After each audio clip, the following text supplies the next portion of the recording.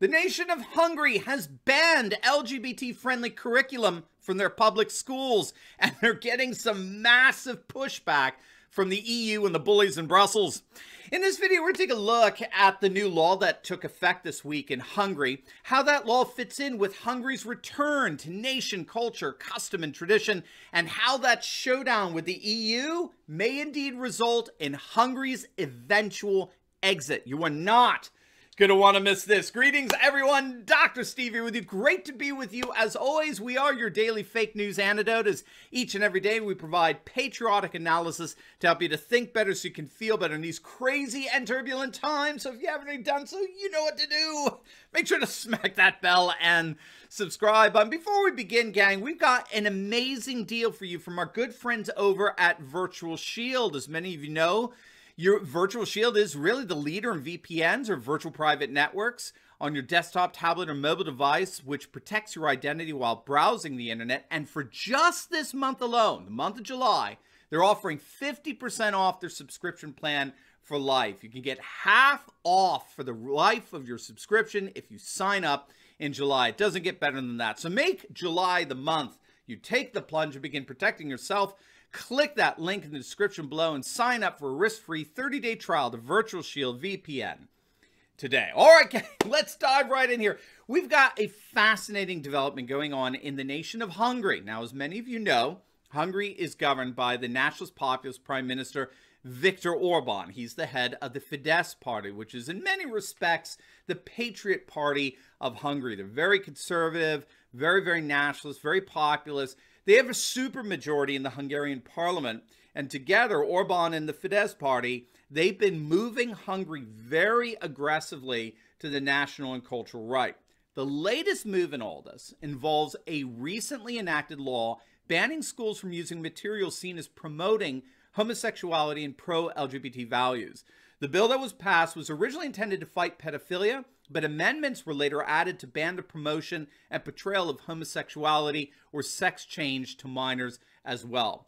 The law, which went into effect this week, has received significant support from Hungary's closest ally, that's the conservative nation of Poland, as well as the nation of Slovenia. But the law has provoked a massive outcry from the European Union.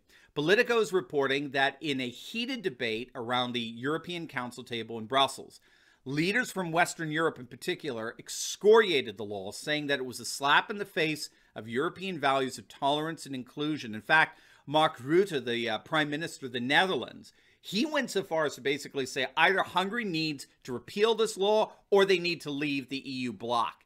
And there are already calls for sanctions against Hungary.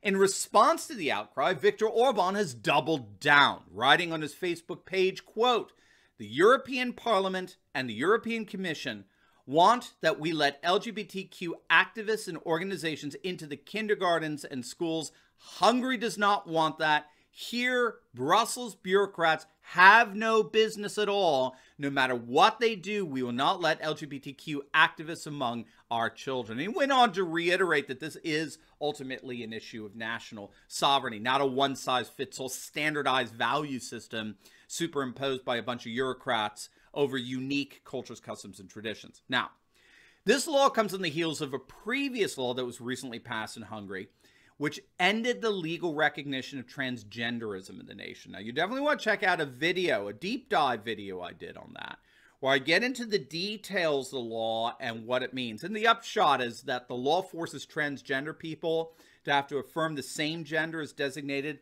on their birth certificates, which makes it virtually impossible for people to legally change their gender. So many are arguing that the law does indeed institute a ban on so-called gender reassignment therapy and surgery altogether in Hungary. So the LGBT ban in schools is but the latest in a series of comparable laws. Now, there are at least two takeaways from this latest clash between Hungary and the EU, and I think that's very important to understanding what's going on here in terms of the big picture. There really are at least two dynamics that are operative here in this clash.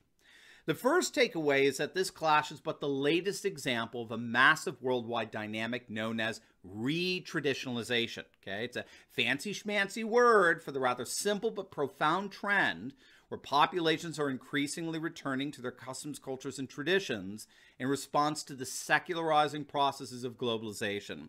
Because globalizing institutions like the EU challenge the traditions and customs, the religions, languages of local cultures, its processes tend to be resisted with a countercultural backlash.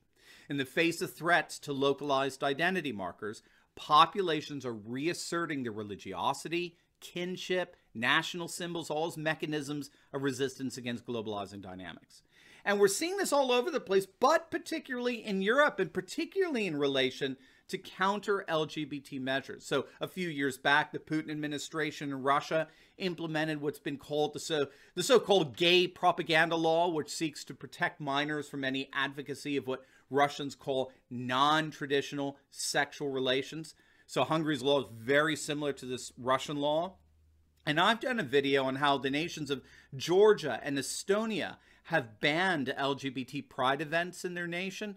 Now, of course, the nation of Poland has recently put into effect a near total ban on abortions. I mean, these are all examples of retraditionalization of populations re-embracing traditional values and norms as mechanisms of resistance against the anti-cultural, secularizing dynamics of globalization. And Hungary has been on the forefront of this retraditionalist trend, particularly when it comes to reversing its demographic decline. The University of London scholar Eric Kaufman has documented what he calls the demographic contradiction inherent in liberal globalism. In other words, because liberal globalism redefines the human person as a sovereign individual and redefines the family as a mere lifestyle choice, that affirmation requires, it necessitates the freedom not to reproduce. Globalist societies redefine reproduction as a mere personal preference, and so globalist societies tend to experience demographic implosion. And that's that's happened to Hungary. And so the Orban administration put into place pro-family measures about 10 years ago to encourage Hungarians to get married and start families. And you'll definitely want to check out the video I did on how Hungary has been able to effectively reverse their demographic decline, where they're seeing nothing short of a major baby boom going on throughout the nation. And so I do think it's important to see that this ban on LGBT propaganda and the like in relation, I think we need to understand relation to this larger pro-family project that's trying to reverse significant demographic decline. So that's the first takeaway. Hungary is clearly part of this worldwide trend of retraditionalization, where populations are returning to their traditional cultures, customs, and traditions. But there's a second major takeaway in all of this, and it's no less significant, and it's quite specific to Europe. Hungary and the EU are in a standoff over what it means to be European. Now, obviously, this has been going on for some time now, and it was originally foregrounded with Viktor Orban's very principled stand against the EU when he refused to take in migrants in 2015 during the migrant crisis, where people were just pouring into Europe from Northern Africa and the Middle East. He said, in effect, Hungary's our territory, and we will make this decision as to whether we're going to accept all of these migrants.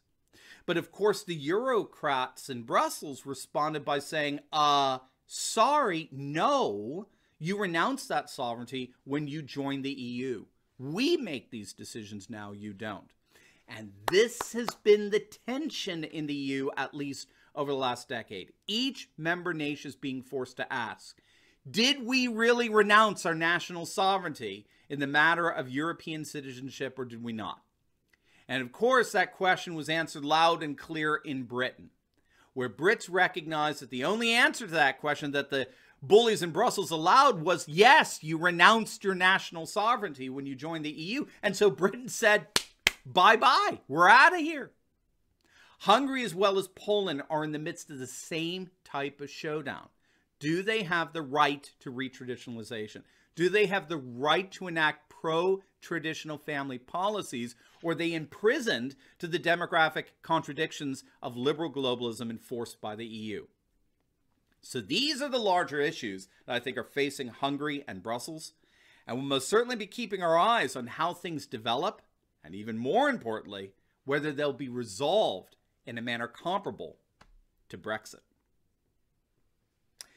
Now, before you go, you will definitely want to check out my latest video. I just uploaded it on the state of Pennsylvania joining Arizona and Georgia in conducting a forensic audit of the 2020 election. This indeed may be a game changer. You're not going to want to miss it. So make sure to click on the link, and I will see you over there. God bless.